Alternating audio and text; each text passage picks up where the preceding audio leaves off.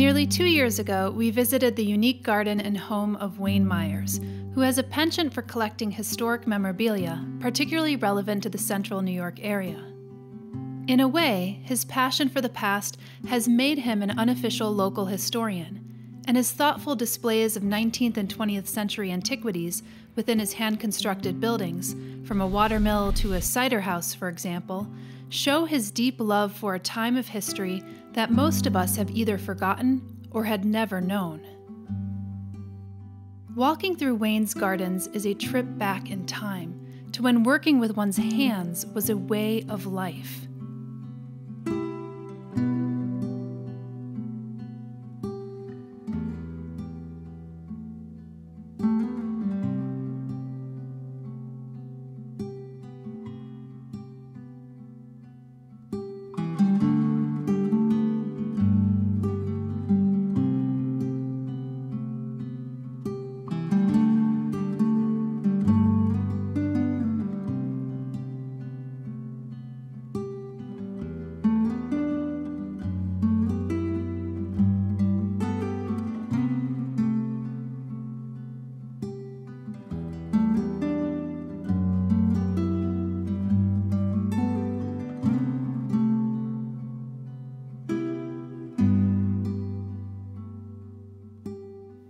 Wayne makes those stories of our grandparents' and great-grandparents' generations more accessible through his lifelong passion, and we were excited to finally return to his place to do a more comprehensive tour of his turn-of-the-century agricultural equipment and the construction of 2 new buildings, including a dairy shed and a corn crib. We'll trust you'll enjoy this tour with Wayne. There's 2 new buildings, I guess, since you've been here. And was it because you just had too much stuff and needed more room? Yeah, I keep running out of room and have to build another building. I build them too small. Well, the last time we were here, it was towards the end of the year and it was dry. Yeah, it was dry. Yeah, but your gardens are looking exceptionally lush since that time. They're better than they were. Yeah. And last year was pretty bad, too. Yeah, well, it was really rainy, which is like, I felt like the opposite. To the river we go, leave our worries on the shore and drift away. On the river we know, sometimes the perfect words are never said. I spilled my coffee, I don't feel like talking, my worries just keep growing by the day. I need a moment where the green and blue appear, to spin a rock and watch the ricochet. To the river. Oh, if you didn't go all the way through the mill before. I think we took some pictures of the wheel, which we can do again if you want. But I've changed the mill around because a lot of the corn shellers that were in here, which had gotten more than what you were here last time, you had like 13 corn shellers. Oh my goodness. And so I built the corn crib and put all the corn-related stuff out there, so I have a lot more room in the mill here now. Well, which one do you want to show us today? Yeah, let's start here. Okay.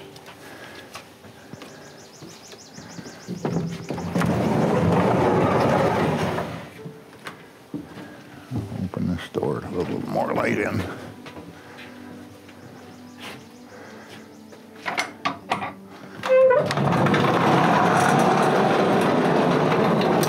got some... Far more organized, too. We've got some bats that live in here during the day, but I can't find them. I don't know where the crack is. Well, I think it's a benefit that you have bats, no? Oh, yeah, I don't mind them. Yeah. But that's guano on the floor. I'll sweep it up one day and it's back the next. Yeah. So you have all these different pitchforks and... Yep, all old garden tools. What 3 tines, 4 tines. What is this called? It's a cultivator. Oh, that's a cultivator, okay. And that type will expand and contract.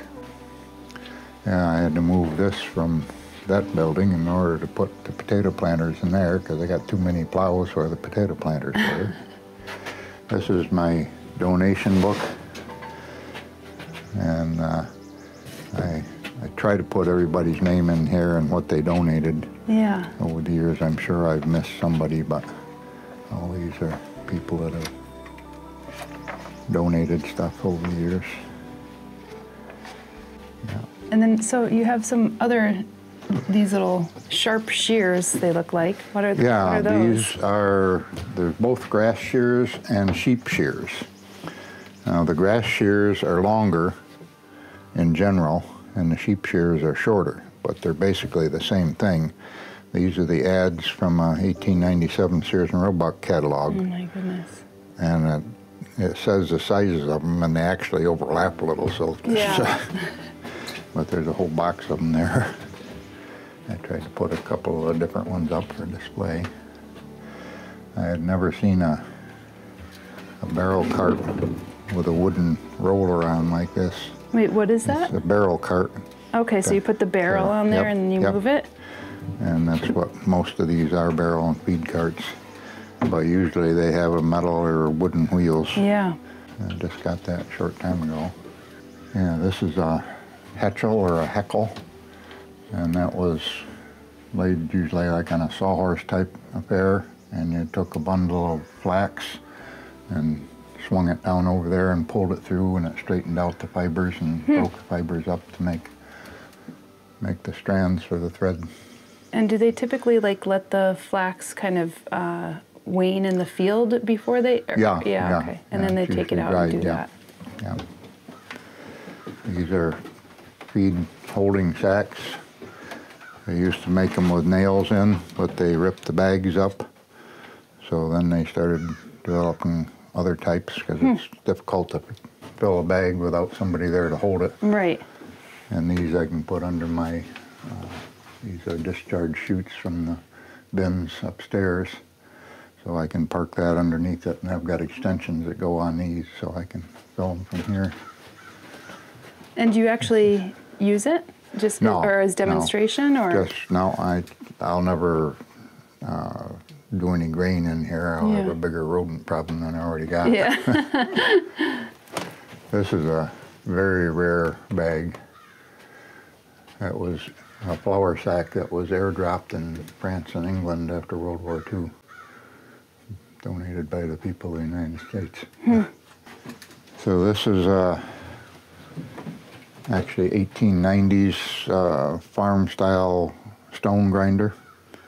A stone grinder. Yes, to grind grain with. Okay. But there are two stones in here. There's like the big mill stones out there. Yeah. The big mills, the top stone was the runner stone, and the bottom stone, the stationary stone or bed stone. These are reversed. So the bottom stone is the runner stone, and the top stone is the bed stone. The Spencer Historical Society gave me this. It belonged to the Burlew family between Spencer and Candor, hence the initials LHB and ANB on it. They had apparently redressed the stones in 1931 and reported this back in concrete, and they put 1800 on here, but this wasn't invented until 1890. I got to take a chisel and put a little leg on that. But it didn't have the hopper stand or the hopper, and I thought I'd find one someday maybe, and I never did. So 20 years later, I had the picture of it. Yeah. So I built a hopper stand and the shoe and the damsel and a small hopper, and it looked all right. Wouldn't you know, the year after we went down to Bostic's to a tool auction, and this sat on the floor at the auction. I picked it up, and it's A.W. Stevens, the exact same one that's supposed to go on this machine. That's crazy. It's so funny because it's like one of those things where you're looking for something and it manifests itself, Yep. you know. It always happens. too. Yeah. This wheel here operates a pulley underneath that's belt tightener pulley for the main belt if I have that hooked up, which I can actually run the equipment now. What I like about all these like contraptions is that you there's ways to fix it. You know, like Yep. you could see the parts. They're kind of Yep. like on display. The way that you're explaining them with like, you know, this is connected to this part or whatever. It's something that is easily fixable that you can do. These are the original bucket elevator shafts from the old Albright feed mill, and it has a piece of the old original bucket elevator belt in it. Yeah. That takes grain after it comes out of the fanning mill. It goes into a bin in the basement and then over to a bin underneath this, and this takes it up and dumps it in a diverting barrel upstairs. There's 4 bins upstairs, and you can turn the diverting barrel by either this pulley here, and you'll see I have the bins numbered, so you can direct this into any bin you want. So then you can have at least 4 different kinds of grain Yeah. to work with. In this case, the number 3 bin upstairs will be the corn bin, and you'll see why once we get up there. But this was my grandfather's feed bin, nothing special, only to me, but I emptied and filled that many times as a kid. So. And then this is a feed mixing barrel, so you can Yep. get multiples and just like, Yeah, you and does it could just shovel, move? open the top, shovel what you wanted in. This represents a molasses barrel, so you could add molasses to it for cattle feed. And then you just close it up and turn this. It's almost like one of those compost aerators. It's the same thing. Yeah. You can buy the exact same thing in ABS or PVC on the Yep. catalogs.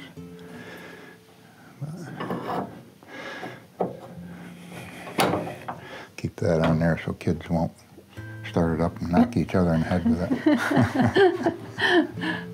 This feed cart here actually has a bag holder on it. Oh, yeah, right You on. clamp the bag on it.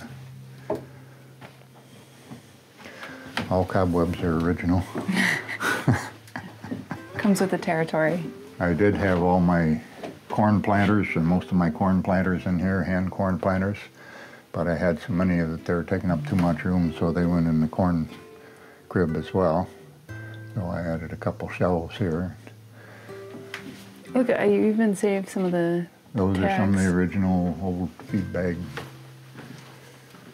labels.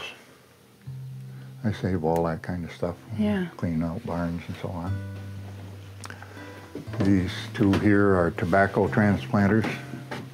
It transplants tobacco. Tobacco is a very fine seed, and so you usually start it in a flat, and when the plants got big enough, you set them out. And of course, digging a hole and putting them in the hole is back-breaking work. So the plants would go in this tube, the fertilizer and water would go in this tube, and you just jab that in the ground like a hand corn planter. And were the plants like literally this length? Like, No, were they would have been smaller. smaller than that. Okay. And you jab it in. Or not this length, but I mean this width. No, they probably would have been smaller. Okay. And you pull this handle, and that opens this and lets the plant out. Right. And then there's another lever up there that you push, and that lets water out into it. Fertilizer. Unbelievable. Have you ever like found something that you're just like, what was this used for? And then what's your process of trying to figure out Well, what that's its part of use the fun case? of doing it is finding stuff that I don't know what is. Yeah. And I've got a lot of books on antiques, and I can generally find them in there, but if there's something that I can't, my best friend from kindergarten on, Bob Johnson down in Renutton, he's good on the computer, so he looks things up for me and finds a lot of stuff. Yeah. He enjoys doing that as well. So I'll head upstairs here. Now with a wooden water wheel, once you got the wheel going, you kept it going 24 hours a day, 7 days a week. Because if you stop a wooden wheel at night, the water drains out of the top part of the wood into the bottom part, and it becomes out of balance. Ah, I see. My little 10-foot wheel is small enough so it gets out of balance, but doesn't hurt anything. It wasn't uncommon to have a 30 or 40-foot diameter wheel, and if you shut that off and then started it up the next morning, it would be so out of balance it would physically shake the mill apart. Oh, God. So you had to disconnect the equipment, but you had to keep the wheel running Yeah. all night. And to do that, originally they had wooden bearings, later on Babbitt bearings, which had to be oiled frequently. So the miller would stay in the miller's quarters in the mill or building close to the mill and get up every couple hours to oil bearings. So this is my miller's quarters, a little more elaborate than he would enjoy. My medicine cabinet is fully stocked. And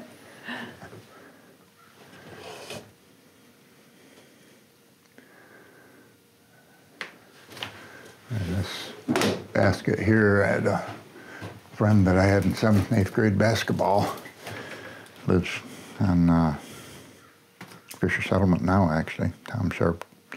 And he worked for a guy that had a bunch of apartments in Ithaca and around, and he found this upstairs in the one of the buildings he was working on. Asked the guy if he could have it, and it was up in the attic. And it's a nice splint basket, but it says Ithaca STRY Company, and I couldn't figure out what the heck that was. Yeah. And Bob looked it up on the computer for me, and it's the Ithaca Street Railway Company. Huh. This is from the original streetcars from Ithaca. Wow. Now, they had the only reason I can think that they would have a basket like this on a streetcar is they had an excursion train that went from downtown to Stewart Park, which was a popular picnic area. Yeah. And whether they sold this full of, or rented it out, or sold it full or of, maybe had a bunch of apples in it for people to have a picnic with. whole picnic lunch or whatever, I don't know. Yeah. That was kind of a neat. That would be so cool if Ithaca got its streetcars back, wouldn't it? Yeah, yeah. Actually, found this up in Farmington, all the way up past Canandaigua. It's from the Ithaca Produce Company. And then that's their telephone number? Yep. It's so funny. But it was on 108 North Aurora Street. I've got some information on that, but what came in this cardboard box, I have no idea. There's I wonder, no smell or anything in it that I can do you think determine. some seeds or something, or? But our sold, specialties are oysters and clams. Yeah, but they sold all kinds of produce. Yeah, and coffee. But if it doesn't smell like, I would imagine it would coffee, still retain I would the think you'd smell. still smell it, but that was kind of a neat find for a couple bucks. Yeah, not bad at all. And I have to find it north of Canandaigua from Ithaca. This is a New Perfection kerosene stove, kitchen range. It has a kerosene jug there that feeds kerosene, and then each burner has a round wick in it. And all the mica is original on the windows. Do you attempt to, when you get something like this and you bring it in, do you attempt to try to use it and to see if it still works? Like, yeah, this I wouldn't dare because it's probably got some leaks on it, and these were exactly the safest thing in the world anyhow. But they actually made a gasoline one prior to the making this. Yeah. I went to a yard sale in Newfield a couple years ago, and I found this in a box of stuff. That's one of the original brand new wicks. Oh yeah, look at that. Wow. That's crazy. So that was kind of a neat find. And it's a big wick too. That's why I looked through all the old boxes. Yeah. You got a lot more kitchen accoutrements here since the last time. And I've actually weeded out a lot of the cast ironware that was reproductions and so on. And so all I've got is Griswold and Sydney ware. So the originals. Here. And a nice little copper kettle. This little box down here is an oven. Oh my God, it looks like a little, conventional oven that they sell now. You set on top of the burner and got a little oven. And this is a hot water urn. You'd set that on your stove, not necessarily this one, but any wood coal stove, and you had hot water on tap. Mm-hmm. A couple old rat traps. That's a rat trap, or is that a grinder? No, these are the rat traps. Okay. Yeah, These are a 3-minute bread mixer. Okay, I was going to say that would be a terrible rat trap. No. You just grind them. Well, I don't know if that's much nicer. Yeah. The Fisher store that used to be in Spencer, I found pieces of a crate. They say H.H. Fisher. And that's the same same family that owns the bank down there now. Oh, wow, okay. And is that part of the Fisher Settlement Road? Yep. Yeah. Yep. Part of the Fisher It's neat to family have that kind of local history that you just and I got find. the other end there, it's just not complete. Yeah. You can't read it as well, but it is there. And this stove was made in Rochester. It's called a Flower City Oak because Rochester was known as the Flower City originally. Really? Because there were a lot of greenhouses and plant places there. And so they called it the Flower City. Now it's called the Lilac City because you have a lot of lilacs there. Did this kind of heat a greenhouse, or was it in a regular house? No, it was just they called it Flower Oak because it was made in Rochester. Okay. Made by J.M. Wilson Company, actually. But I repainted that last year before. Yeah. It was all rust. Well, you did a fabulous job. It looks brand new. These would have been nickel plated, but the nickel plating usually peels off over the years, and I used aluminum automotive high temperature paint on it. Not that I have a fire in there, but I could have. Yeah. The building inspector had to fit because when he came up and saw this, he said, "Oh, you got to have a triple wall chimney going through it." I said, "Well, I don't use it, it's just for looks." And that's how they would have done it. Yeah. But the farmer, you said that's not historically accurate. the miller, he fixed his shoes during the night. It was off times, and so I got a whole mess of cobbler's tools. Where do you, so when you source a board like this, when you're building, do you? We get them out of old barns that we tear down. Okay. And I love just the knots and the holes in it and everything. It just looks right. Yeah, it does. And this latch actually came out of my house originally, off one of the house doors inside.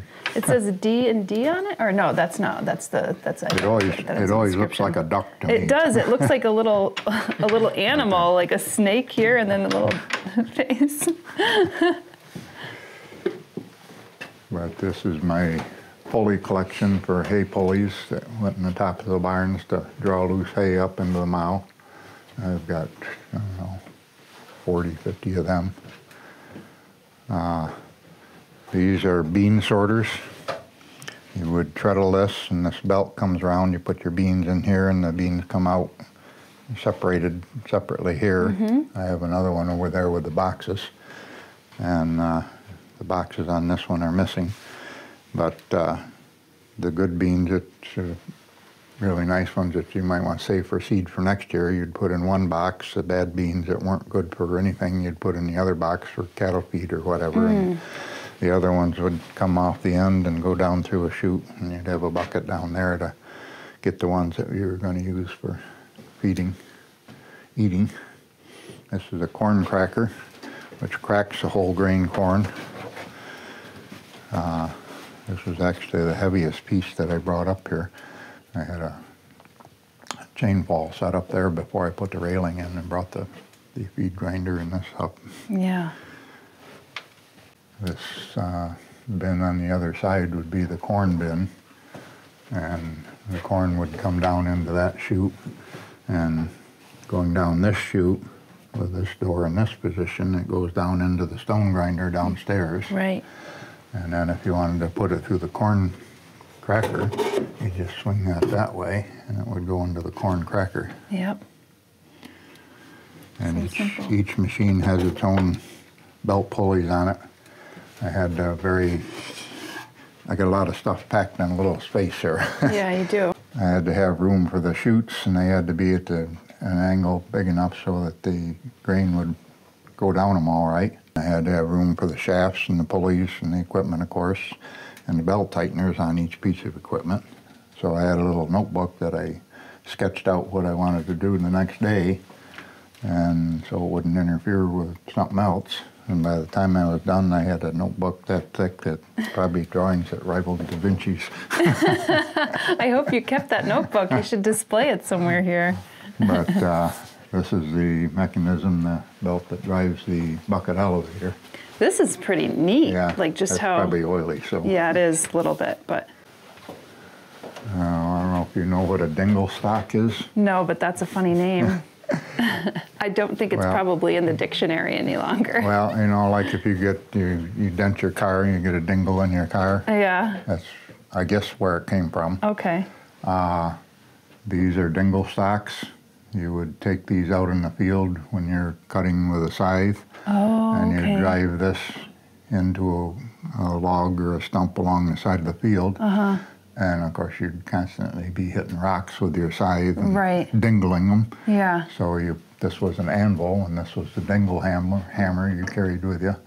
And you'd put it on here and flatten it out. If you were really good, supposedly you could sharpen a scythe without a whetstone with just a dingle hammer. Huh. But this is a cow horn with a metal bracket on it that you'd hook on your belt. And this carried your whetstone with you to sharpen the scythe. Wow.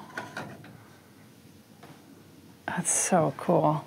I mean, even just to like find something like this, Yeah, to know exactly what it's for, and it has an inscription on it too. Yeah, I couldn't make out. It's got initials on it, but Yeah. I couldn't. LIXL or whatever. Yeah. Who knows what that was Oh for. my goodness. But these, from here on over, are all hay-related and, potato fork and I mean, I hay just knives love and how hay rakes. like rudimentary but sophisticated it is. You know Yeah. what I mean? Yeah. Yeah. And then this bin is, you can open this, give you a little more light. This is all ice harvesting equipment. I had a girl from Ithaca that her family had a camp up halfway between Old Forge and Utica in the Adirondacks. And she was here, she lives in Ithaca, and her next door neighbor had been here photographing several times, and he brought her out, and she found out that I took donations, and she asked me if I'd like a ice plow. Yeah. That goes for $800 on the internet. Wow. But we went up and to get it, and she thought she could get it in her car, and she found out it was heavier than she thought. Yeah. And And so would they put that on some type of like, or they would just you would set that on the pond that you're cutting ice Yeah. blocks from, and if this company had an option, it went on these two pins here that flopped either way, and it had another set of knives that would just score a parallel line, and then you'd go the other way, and that would just mark out your blocks. But are you physically moving it yourself, or is it on a horse? Or You hooked a horse to it. Okay. And obviously you couldn't cut all the way through the ice. Yeah. You'd have to make several passes depending on how thick the ice was. Right. And then when you get down to the point where it gets dangerous, you don't want your horse to fall and you to fall in the lake. Yeah. You would take an ice saw and finish sawing out the blocks by hand.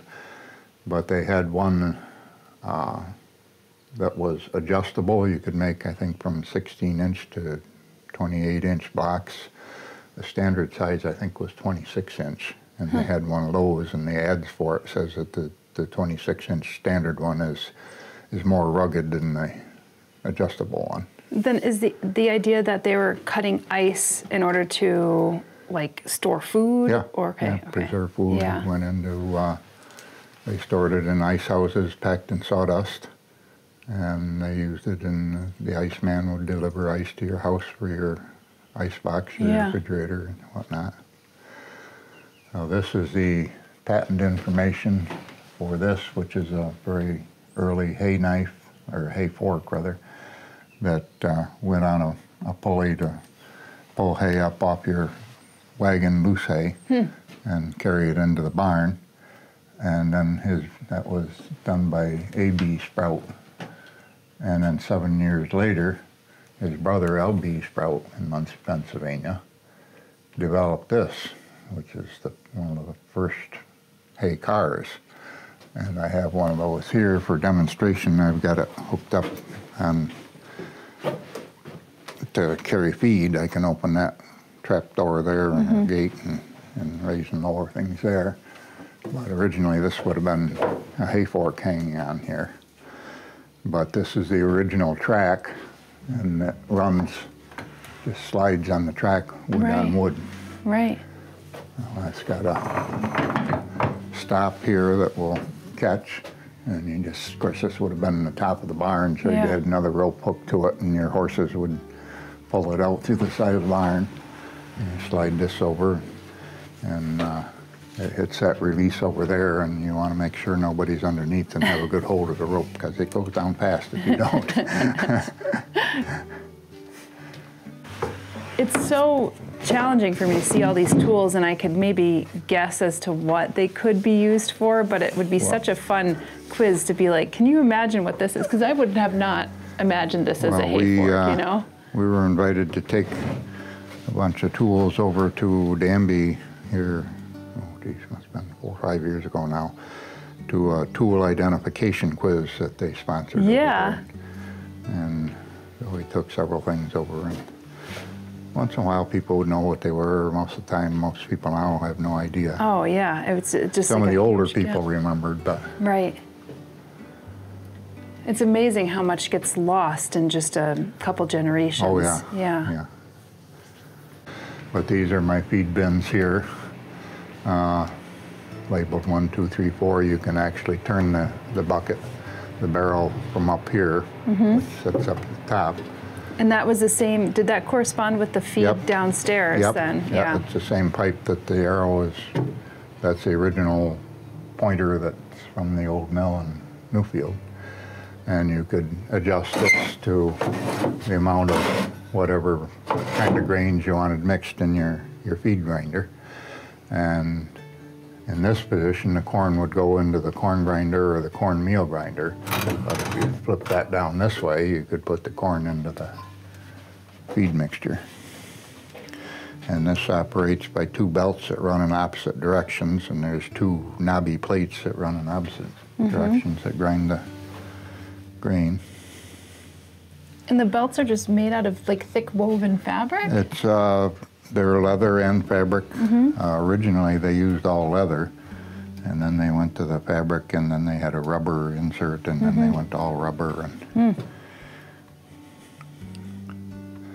a lot of times the old feed bags like these, they were expensive back then, so the farmer would put his name on them, and when he took them to the mill to get feed ground, he would have the same bag back. And I've got several here, some from the Spencer area. There's a Williams, E.H. Seeley, which came from Spencer. The S is backwards here. Same thing with your bricks. Same problem sometimes. They put them on with a stencil. And, and Ferris was from Spencer. Sutton was from Spencer. And then I got some more over here. But those are kind of neat to find. Absolutely.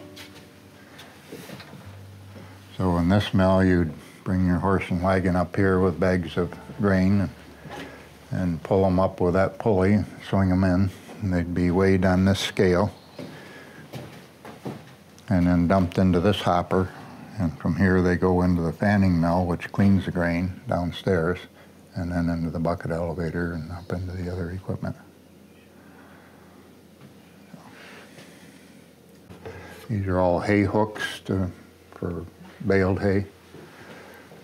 There's some that are bigger hooks, like these. Yeah. These are hog hooks.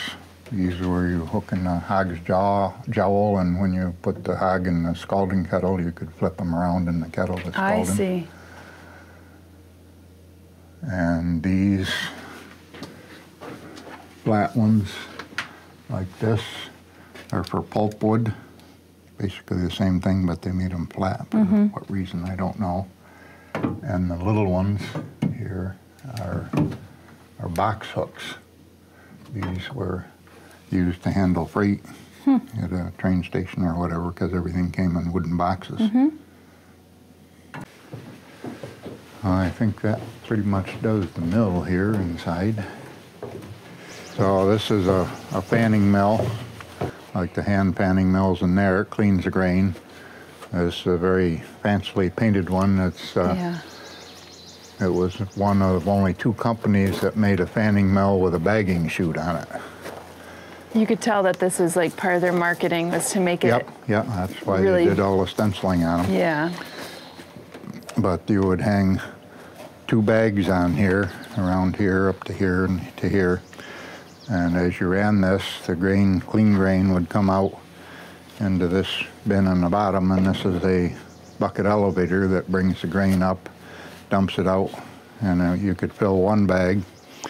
And when that bag was full, you just slide this over, then it goes into the other bag, and you tie this bag off and replace it. But it's pretty neat. And also this has, most of them just, you shovel the grain in as needed.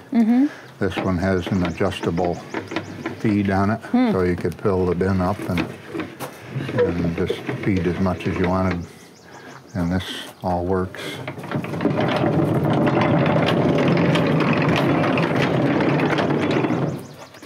Now this had been converted to an electric motor at some point. Yeah.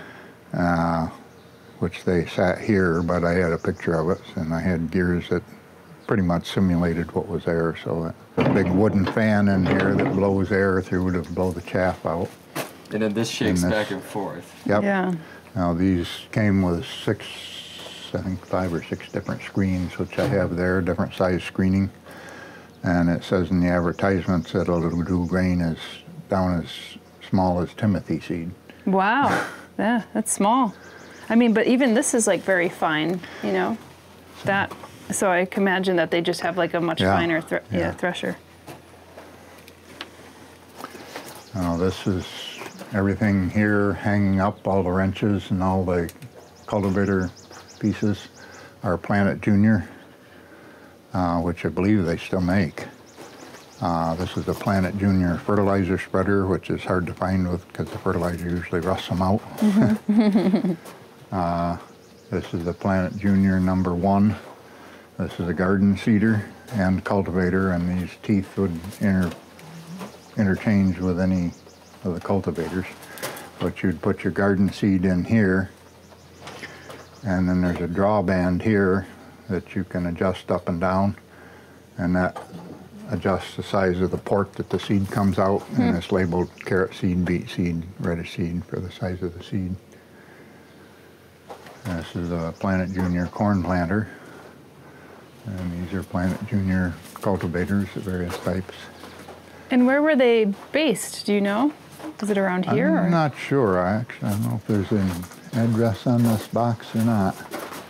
I mean, especially if they're still around. I have a box there that Planet Junior parts came in, but it doesn't have an address on it.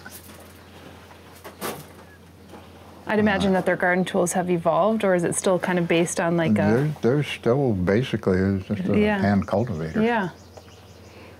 I don't know if they still make the corn planters and that kind of thing, but this is a wheelbarrow seeder.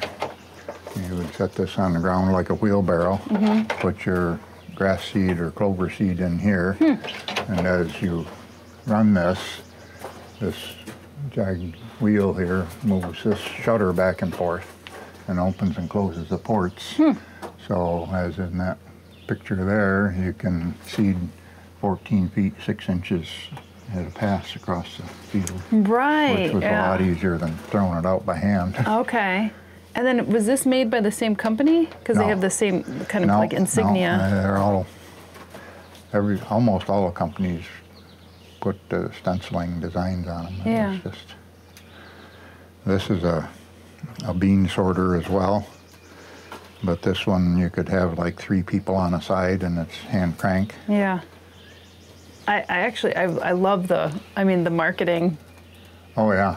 Yeah. This is really the greatest grass seeder made today. It's not a toy, but a strong and durable implement specially designed and adapted every to ad its use. says that, just like every car ad says it's the best car going. You know? Yeah, exactly.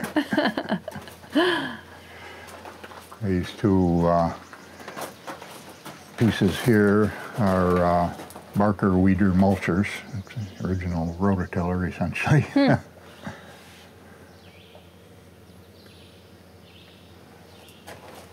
And these are potato hillers, which you would use. You could adjust the plow blades so you could open the furrow to plant the potatoes, and or have them in this position to hill the potatoes out.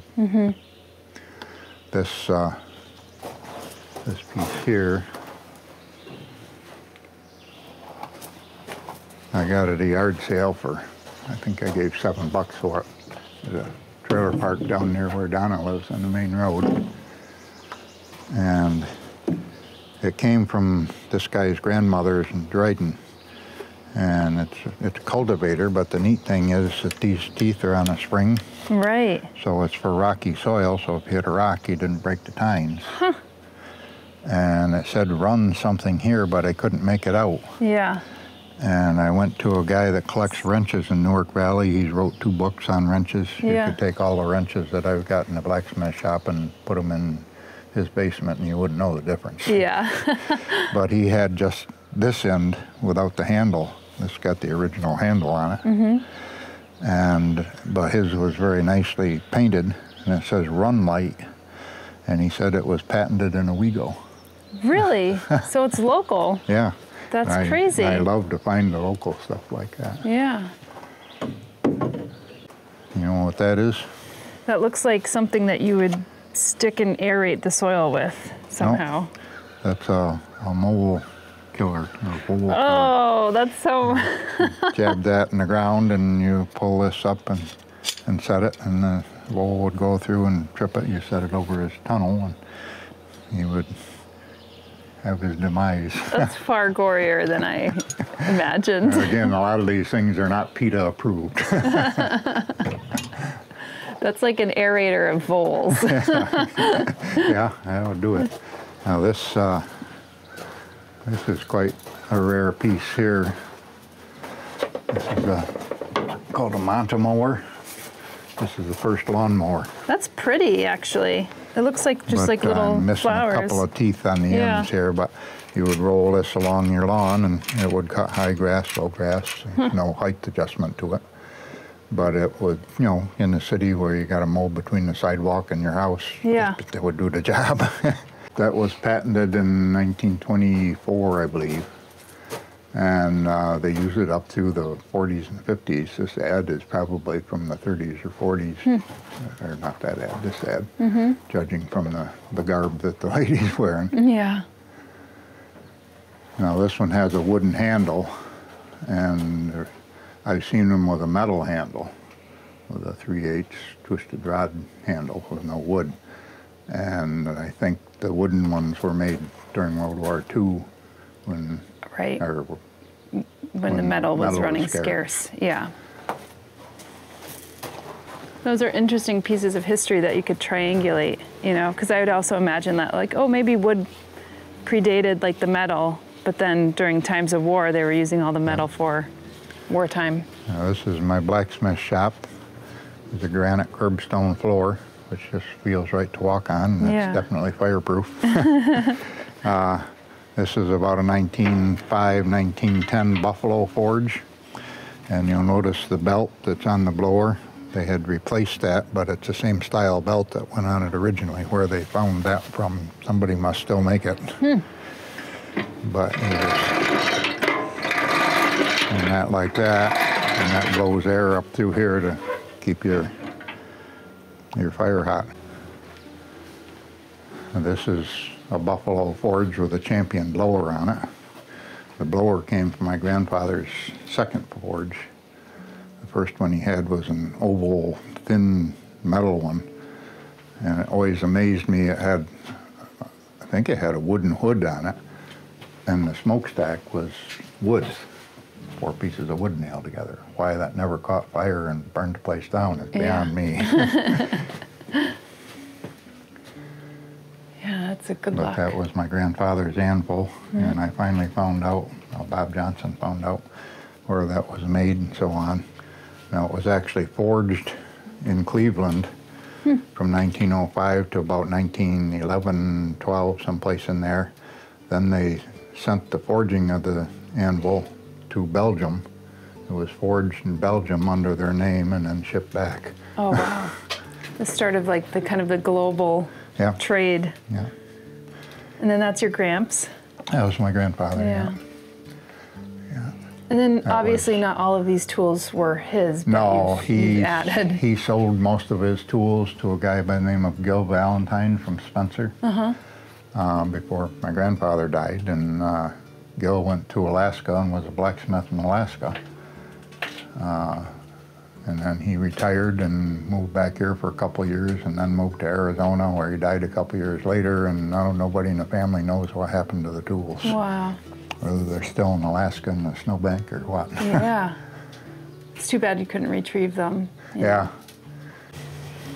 Is the corn crib new? No, you Yeah, I had the corn crib. just finished that Oh, wow. month and a half ago. Cider House, I remember, was here.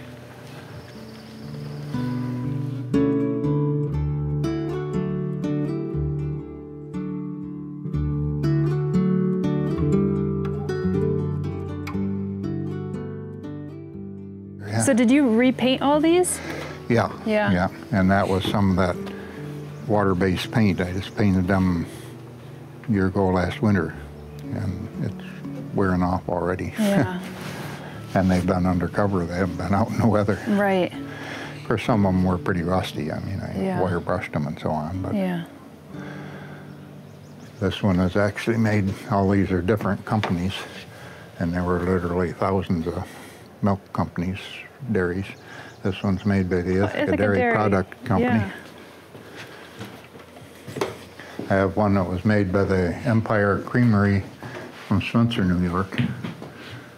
Cream can this size, and that's a Cornell one. And I got another Cornell milk can out there. This is the original first edition of the Hoard's Dairyman magazine from February 13th, 1903. And this is the first year bound together, so it goes through 1904. You'll see the ad for the Worcester salt. I have a Worcester salt bag, same thing. And it's made for use for dairy and for curing meats. You would add it to butter and whatnot. Oh, this is beautiful. Is this like a churner? That's a churn. Yeah. All these are churns up here to here. These are all churns.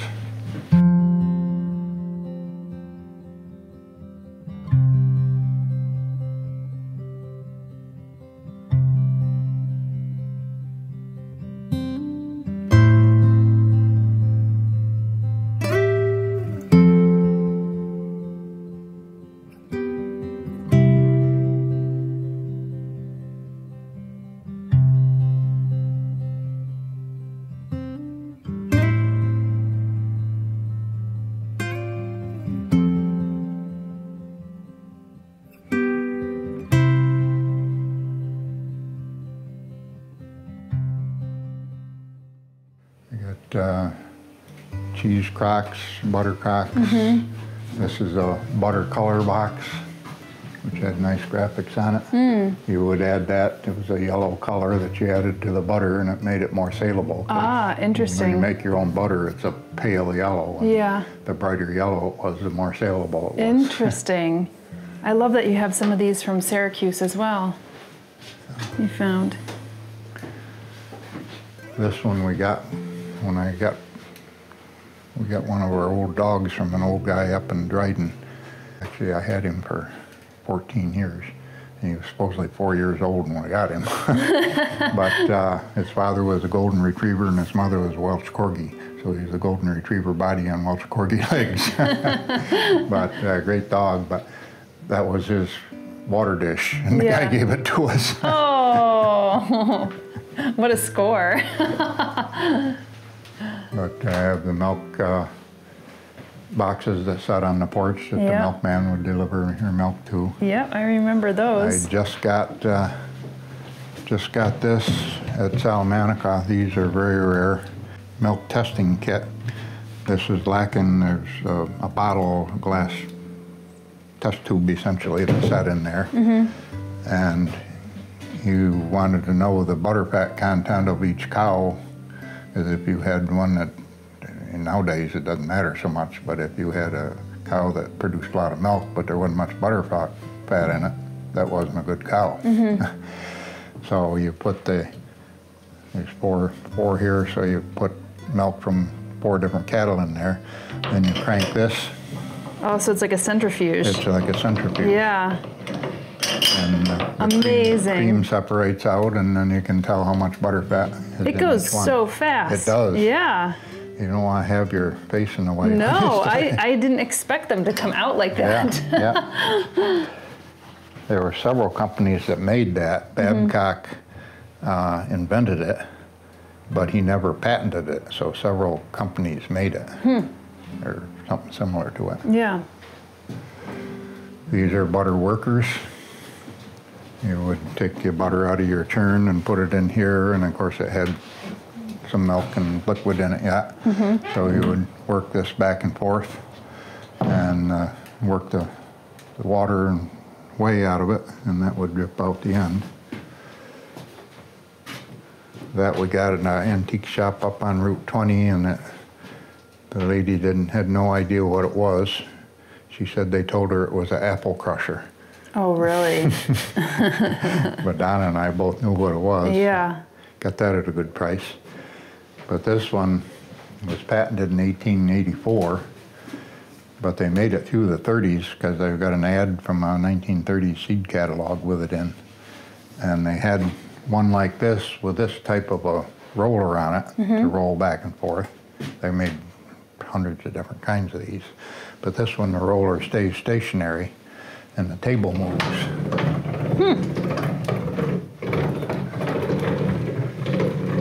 And as it moves, it squashes the liquid out, and it goes out that hole into this little eaves trough. And of course, the eaves trough expands and contracts by hand, because when you're actually using it, when the table's out here, you still got to catch the liquid. So. Are these like the butter insignia? Butter molds. Butter mold makers. Yeah, they're expensive. Yeah. I've been fortunate to find those for good prices, but they usually want $50, $60, $80, $100 for them. Wow. These are ice cream makers. This one has the original store tag on it. Oh my goodness. Amazing. You could read that or not. But Dasher churns, they've got a wooden one and a ceramic one. All kinds of milk cans. This is a dilution cream separator, which I had never heard of before. I got that up to Farmington Mall for a really cheap price because it had this sticker on it, but they had a tag on it that said planter. Really? And it said dairy supplies right there? Yeah, okay. But a lot of people use them for a planter. I see, okay. But this, I think, is brand new because there's no rust or anything inside it. But you would unscrew this screen and take this and put it on this end, and put the screen back in, and you could set this on top and use it as a funnel to pour you fill that half with milk, and then you add water, and with the tube on this end, your water would, there's 2 tubes there, the water would go to the bottom, and then that will, usually it takes 12 hours for the cream to rise, just gravity. But this one, mixed with the water, it says will rise in, I think it's 45 minutes to half an hour. And then it releases the rest of the liquid off down there? Yep, and you draw the milk and the water off down there, and the cream would stay in there, and it's got a gauge there, it tells you how much you had as far as cream content. These are milk separators, cream separators. I cranked this one as a kid from my grandfather. This one came from my oldest cousin, who was 92 or 94 now. Her husband's family. And I even got the instruction and repair book for that. Wow. Look at that. And they have the original wrenches with them.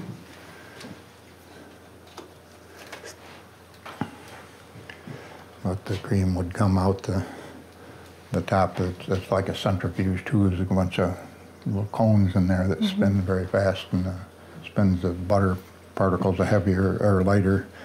So the milk comes out first and the butter later. Look at the cowbells too. The other way around.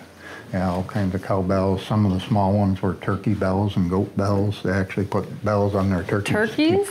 Oh my to goodness. keep track of them. But I love, you can tell the difference in the tone of the different ones. Yeah. Does that, And oh yeah. you could probably, tell where one specific cow was by Right. the tone. Right. The two barrels in the back of the chair there are cottage cheese making barrels. You would fill those with, These ones right here? yep, Yeah. you fill those with raw milk and add rennet to it, and that made it into cottage cheese very quickly. This is a cheese press, probably from about 1875. Everything on this is wood, the wood pulleys, wood dowels. But you would put your cheese in a cheesecloth in a box here, and there really should be two of these handles, but then you'd simply crank that up, and it would squash the cheese into the box, and the liquid would come out. And we have bull leads there. These are anti-kick chains. If you had a cow that was kicked when you milked it, you put that over the back hocks, and that would prevent it from kicking. And they had these with a ring in the middle that you could slide the tail through, because if you ever milked a cow with a crappy tail and it swats you in the face with the tail, Yeah. it's not comfortable. These are calf weaners. Some of these are very archaic. They look Again, very PETA nut. Sado. This one we thought was homemade, but I actually found it in the 1897 Sears and Roebuck catalog. It's simply spikes and leather. But you didn't get near Mama with that. No, absolutely not. So the mom would probably like kick Yeah. at the, yeah. I'm very tempted to, is this chair Oh, yeah. stable? That's- yeah. Looks very comfortable. It is. It's, Oh, wow, that's nice. that was given to me by a neighbor. It was kind of rickety, but I put some screws in the right places and tightened it up. Yeah, that's a nice chair. I love the shape of it too. But the lanterns both work. We come down here and eat supper some down here some nights, and have a pizza down here, or Yeah, it's so bring special. some hamburgers down or whatever. Yeah. These are cowpokes up here. And people think a cowpoke is a cowboy. Well, it's not. These are cowpokes, and they're called cowpokes because this went around the neck of the cow, and some cows tend to push through the fence. This would prevent them from doing that because these spikes would push into them. That was before like the electric fence, Yeah. essentially. Before electric, period. Yeah, exactly. These are cattle dehorners to cut the horns off the cattle. Nowadays they burn them out when they're small.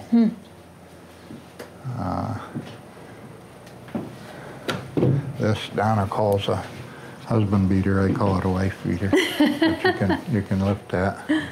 Wow. But that's an ice breaker to break ice in Yeah. the water trough or Yeah. pond, so your animals could get water in the winter. I recall getting my milk this way, and like the, Well, we used to have a milkman The that red sticker delivered. bottles, the three on the bottom on the left. Yeah. Donna lives on the old Red Sticker farm, the tenant house. They're all next to where it was. This is a pretty neat piece. We found this up Hulbert Hollow after a flood, surrounded in rocks. Nothing but rocks around it. Not a chip out of it. Frigidaire milk bottle cover. It's a milk bottle cover Wow. made by Frigidaire. Yeah. And when you open the bottle of milk, you set that on it. Yeah. Keep it fresh in the fresh and refrigerator. cool. But there's not a chip on that, and it was in rocks that were bigger than this cabinet, you know. Yeah. Why it didn't break, I have no idea. Well, it looks like a pretty thick piece of glass, too. But still, there's not even a chip out of it. Yeah. Oh, these are various kinds of milk stools. They had a milk stool that they made like this with just one wooden leg in the middle, and it would strap to your butt so you didn't have to carry the milk stool around with you. Found this down to Bostwick's. That's amazing. And this was actually made in Iceland, stamped on it. Yeah. Unbelievable. But I'd never seen one with a spring on it. No. And then we were down to the Route 34 lawn sales, and we stopped at Bostwick's again, and they had their yard sale going out front there, and they had another one just like this, but that one was made in Holland and not nearly as good condition. These are barrel churns, and they made different sizes of these. I've got 3 different sizes. They made, I think, 7 different sizes. Now, what do they do in these bowls? Those were butter bowls. Butter bowls, and they just Yep, like... for small amounts of butter. Okay. You'd work it just like this, only for small amounts. Now this is just like the barrel churns. This was invented by L.A. Spinwall, and he made only beekeeping equipment, with the exception of this. And I think this was a takeoff from his honeycomb spinner. But it's pretty neat. It's just like the barrel churns, only it runs by this lever here. And it turns just as easily as can be. Yeah. But it's got the information on there, and they made different sizes of this, and you had a different size weight to perfectly balance each one. So I had never seen one of those. I got that over to Corning. Most of the antique stores, the local stores, know what I have here, and they give me good deals on stuff. So. Yeah. Just because they know where it's going. Well, it's good after you built so many relationships with folks and know that you're creating something so beautiful. And a lot of the antique stores, when I walk in, they'll say, "Oh, come over here, I got something here. I don't know what it is, see if you know." Sometimes I do, sometimes I don't. This is a butler's cart. I thought it was, the name came from the butler that brings your food and so on, but it was actually made by the Butler Manufacturing Company. I see, so yeah. And it was used to carry barrels and milk cans and so on. Yeah. This is a collection of barbed wire. Oh, that's cool to see it displayed that way. And I bought it just like that at a very good price. Oh, you did? Down Okay. to the Emporium in Owego. There's people down there that I'm good friends with, and they gave me a really good price on it. But I had never seen a fence like that or that. Yeah, that's a funny Greg snake. And this is actually the fence for that one. Wow. But they had them all labeled. That's cool. Well, whoever did that, that's pretty neat. There's, yeah, and they're usually pretty expensive. But this is a Townsend wire stretcher, and these 3 are all exactly the same. But this was made in painted post, and patented and painted post. And when that guy died, they apparently sold the patent to somebody in Michigan. These were made in Michigan, but it's the exact same thing.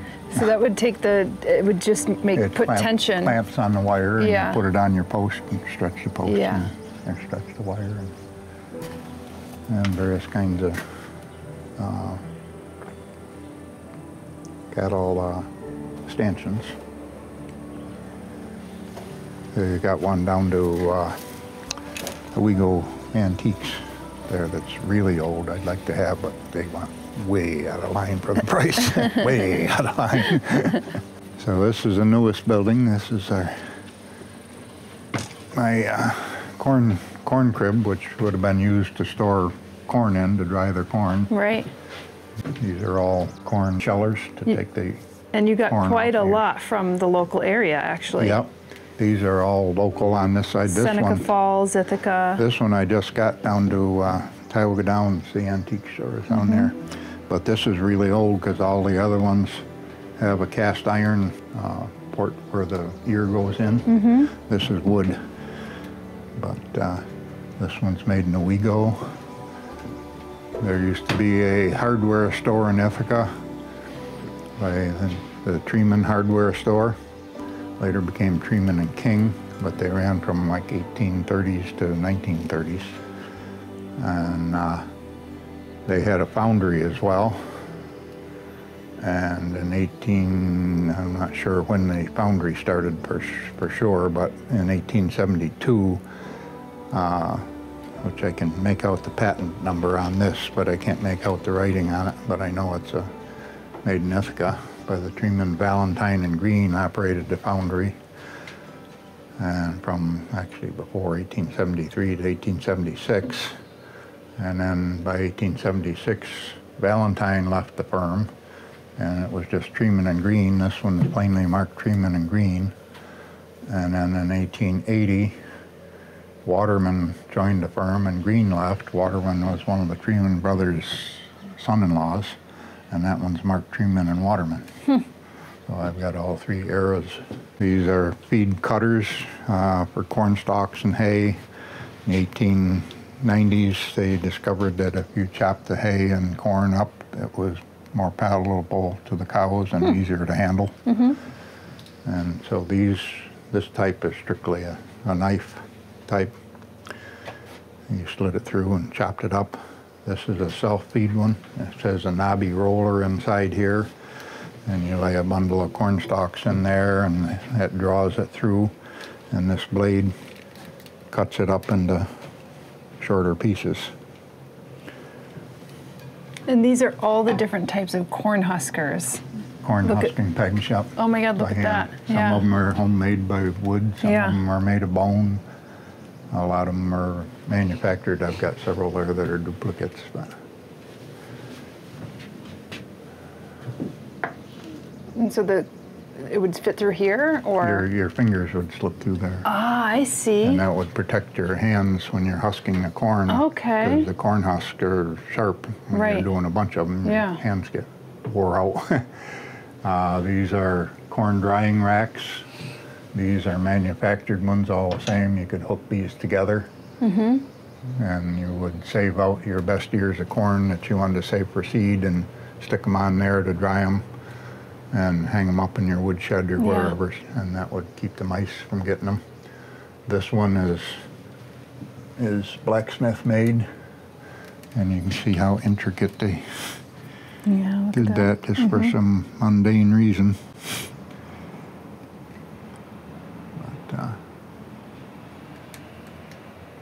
And then this one on this end just demonstrates their ability to use whatever's at hand. This was made from a piece of American wire fence. But the ingenuity that they used is amazing to me. Absolutely. Now this corn sheller here is a very rare one. I paid some good money for that, but I got a good deal on it actually for what it's valued at. But this was made by Philo and Ferrier and Son, or Philo, Ferrier and Son. But the main thing on this that's different is this gear here that runs against these gears that peel the corn off the cob is on a pivot, so it automatically adjusts for the size of the ear. And most of these, the corn actually just falls out at the bottom and the ears are kicked out the end, the cobs. This one, the cobs go into this box here and the corn falls down into the box underneath. Yeah. Now, this one's either hand crank or belt driven. There's a pulley on the other side, you can use a belt on it. But it has a very unique chain that takes the corn cobs out.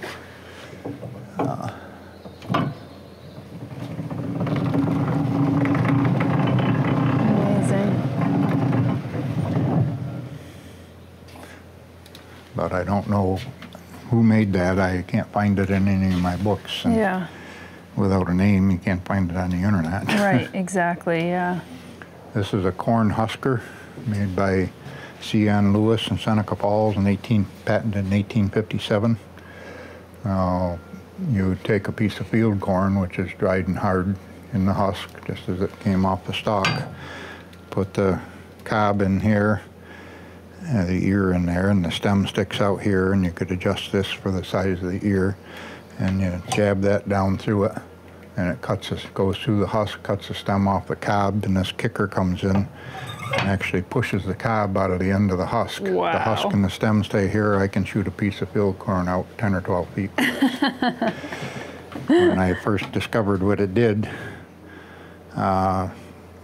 field corn wasn't ripe yet, but sweet corn was around, so I figured, well, I'll try a piece of sweet corn, which doesn't husk near as easily, and so I'm standing on the other side of it. And jab this down through the stem, and it gets stuck halfway through the mushy stem, and I weasel it up off and jab it again, putting there, shot myself. I can shoot a piece of sweet corn out about 6 or 8 feet. Yeah. Not as cleanly as field corn. Yeah. But I soon learned you should probably stand on this side of it while operating. You learned the hard way. These are our corn huskers, or corn shellers as well, but these are barrel mount or box mount or table mount, whatever you want to call them. So you do a small amount at a time, whatever you needed to make your cornmeal mush or whatever. These are corn knives, cut to corn stalks. And I mentioned the corn seeders and hand planters. I mean, I love this too. Like, look at this. Yeah, that's a pumice fork. It's actually got the labels on it yet. Yeah. It's used to shovel corn cobs. I've got another one in the cider shed that's used to, same thing, that was called a pumice fork in that case. Pum being the French word for apple. You shoveled apples in a cider mill, it didn't stab the apples. Yeah. Or you could use it to sift potatoes out of the soil after you ran through with a potato digger. Amazing. But these are all different styles of corn planters. These 3 here are all wood. They're very early. I've got 2 empty slots on the end for a Buckeye corn planter, which were made in Spencer. One with a pumpkin seed attachment and one without. And they're down to the Spencer Museum right now.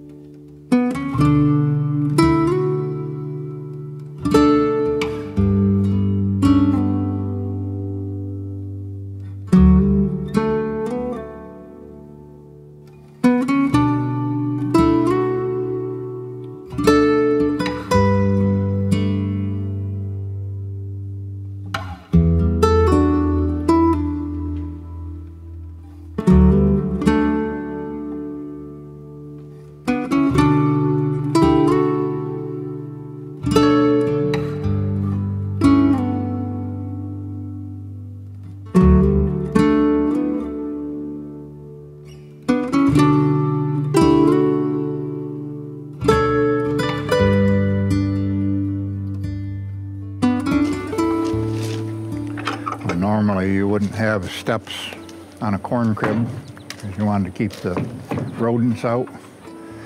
And normally on top of the post to set on, that's why it's set up in the air, they would have like a tin pie plate nailed to the top so they couldn't get up around it. And normally the wire would be on the inside, so it would be pushing against the studs. But I gain in 4 inches by putting it on the outside of the corn planter. Just to have a little bit more space. Adapt a little. This is one of the wagon jacks that was made in Ithaca by E.S. Husson. In 1862, he was a blacksmith shop on Geneva Street, and he made these jacks, a wagon jack. And every one of these were probably cast in the Treman and King Foundry or in the Williams Foundry in Ithaca. But it says patent February 1862 by E. Husson, Ithaca, New York. Wow. It's probably the largest collection of Husson jacks around that I know of. Wow.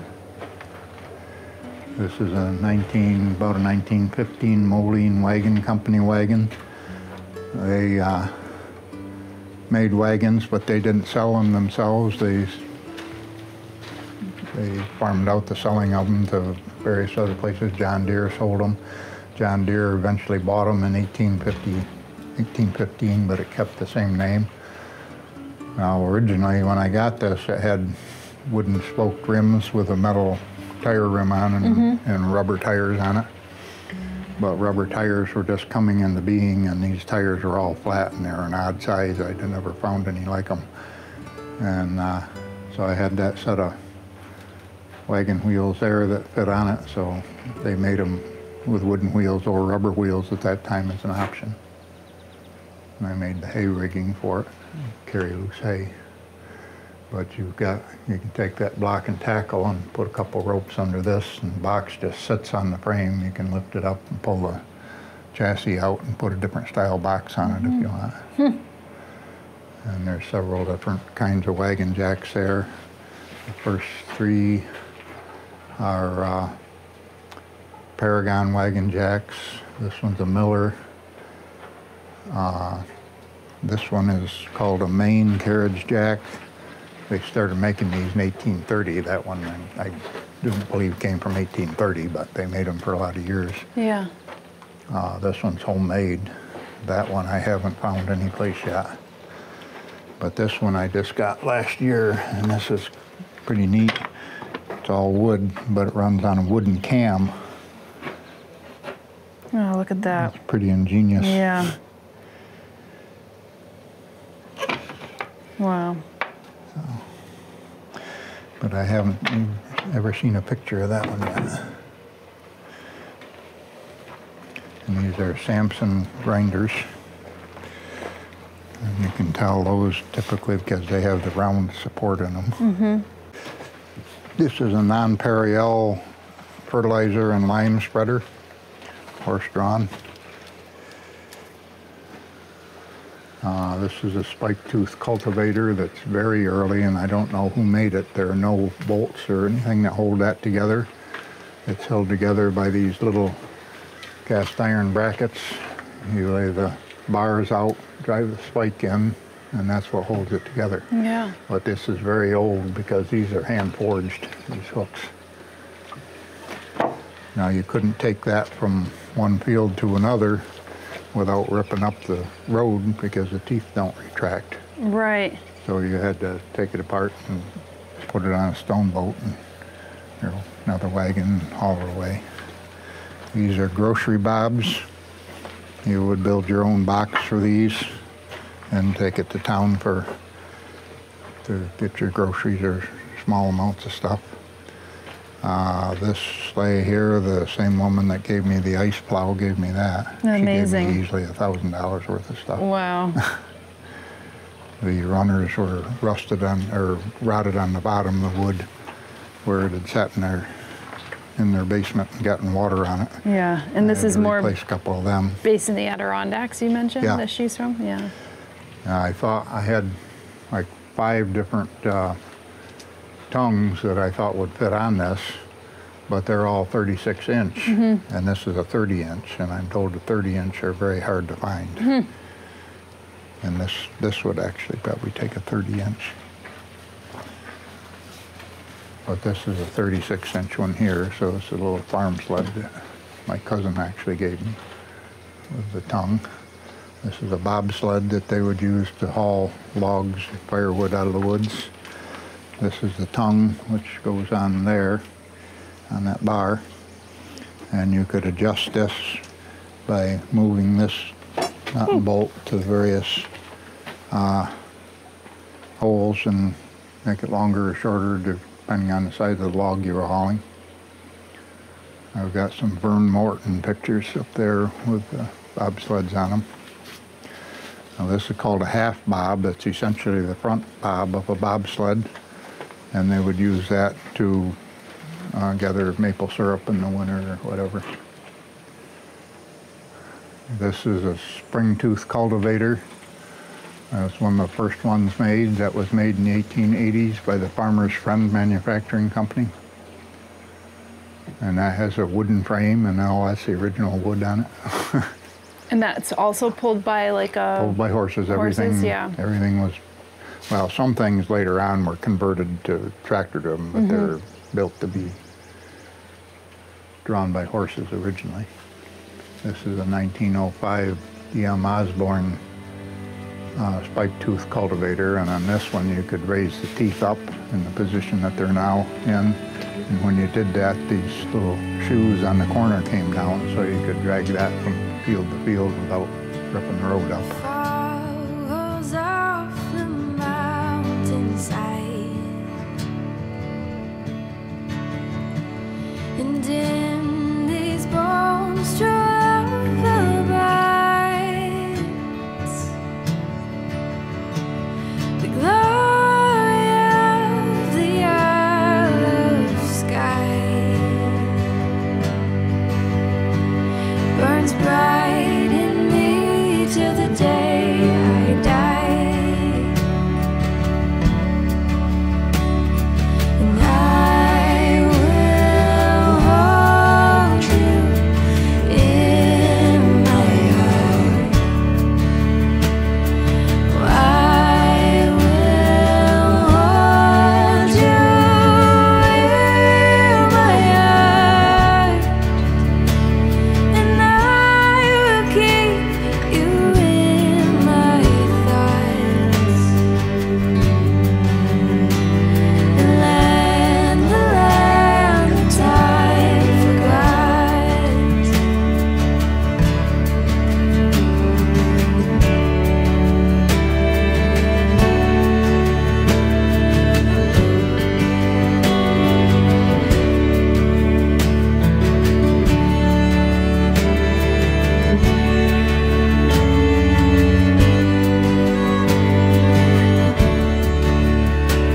These castle walls hold mysteries, and the piper plays with dignity.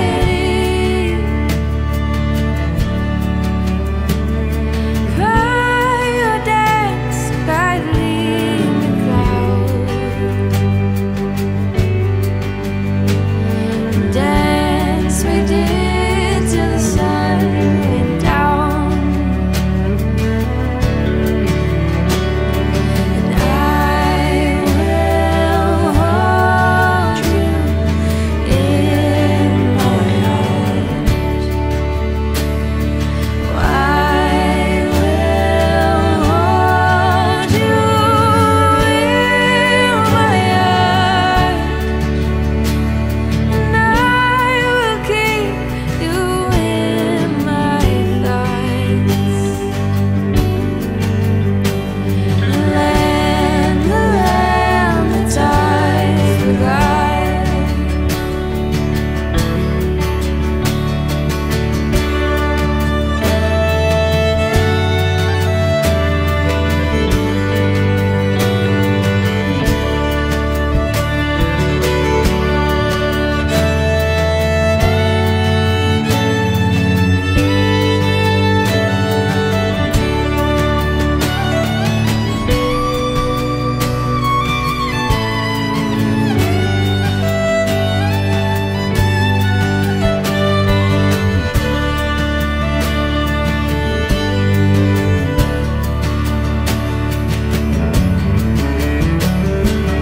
I will hold you in my heart.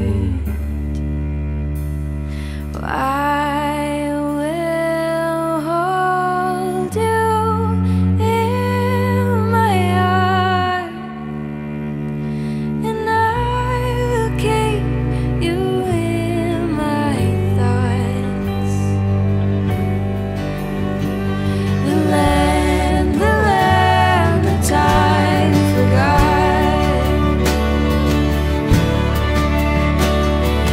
I will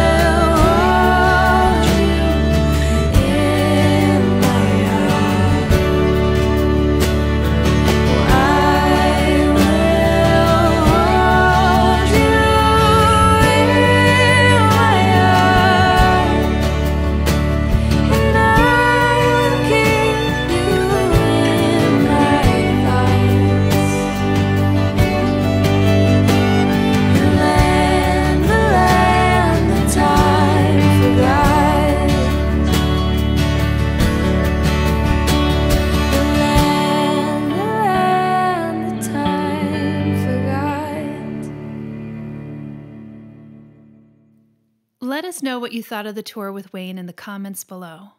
And if you love the stories that we produce, then please consider liking, subscribing, hitting the notifications button, and even donating. Your viewership makes a difference, as 10% of our Google AdSense proceeds are being reinvested back into the community, which is matched by our partners over at Espoma Organic. In the meantime, have a lovely day, and we'll see you in the next video.